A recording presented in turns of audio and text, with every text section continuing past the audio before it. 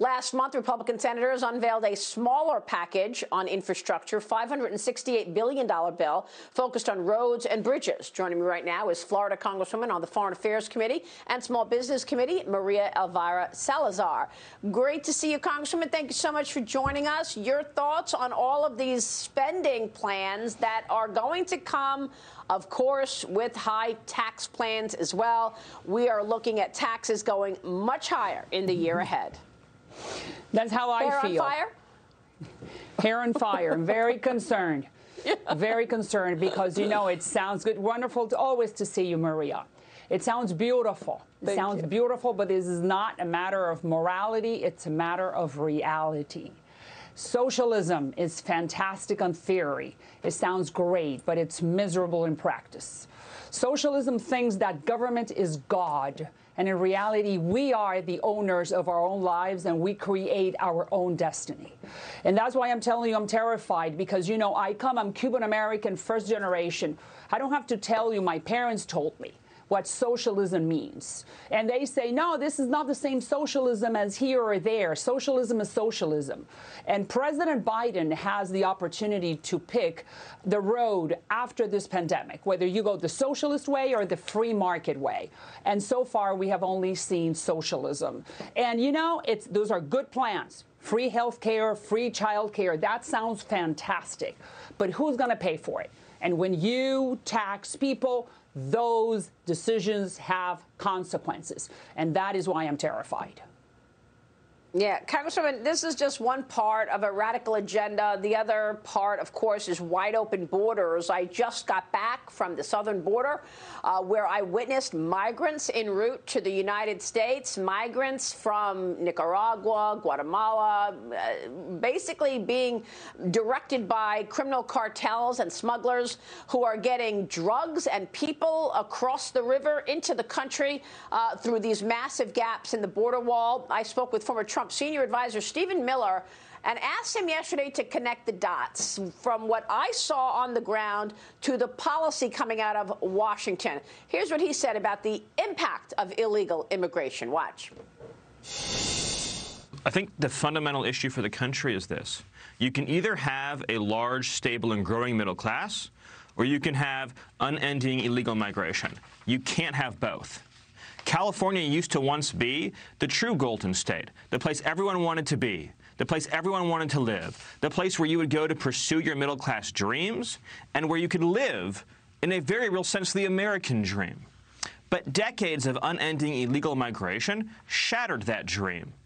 It's not the fault of the illegal immigrants. It's a reality of what happens when you have massive supplies of illegal low-wage labor coming into any one place in a concentrated fashion. It pulls wages down. It deteriorates the middle class. Congressman, what about that? How does Joe Biden and how do Joe Biden and Kamala Harris justify the middle class impact from wide open borders?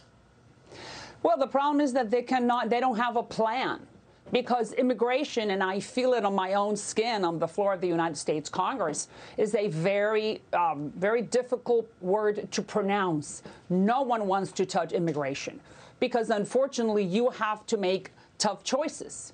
But I am a brown girl from the hood. I don't have any problems with bringing a plan, which I did, and I brought it to your show, which is that we got to solve many problems. We have to solve the asylum process, which is broken. We have to fix the problem with the visas. We need more people coming in to pick up jalapeno peppers or tomatoes in Homestead. We have to bring engineers and doctors, and we have to seal the border. And we got to do something with the border, put all the technology so those people that are coming in will come in legally. But unfortunately, both parties have not been able for 35 years, because Reagan was the last guy who gave some type of citizenship, path to citizenship to 3.5 million Mexicans. It's been 35 years ago. We need to fix it now. I believe that the GOP We're another racist party. We are moral. No one has.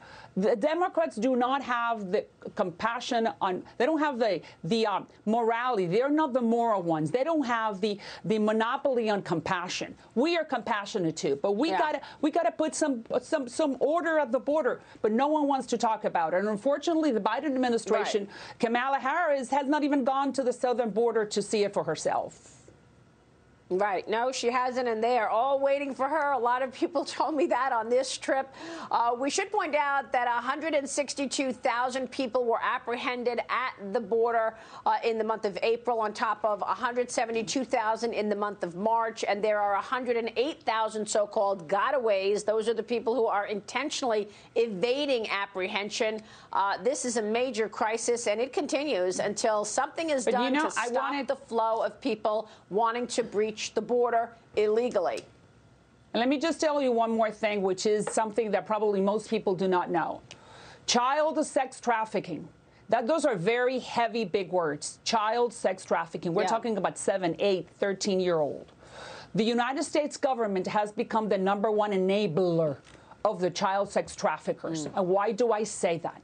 Because since the Border Patrol is so overwhelmed, Maria, they cannot run these adults by by the FBI database, and they cannot do DNA tests. So when the adult shows up with a child, you do not know if it's the father or the trafficker.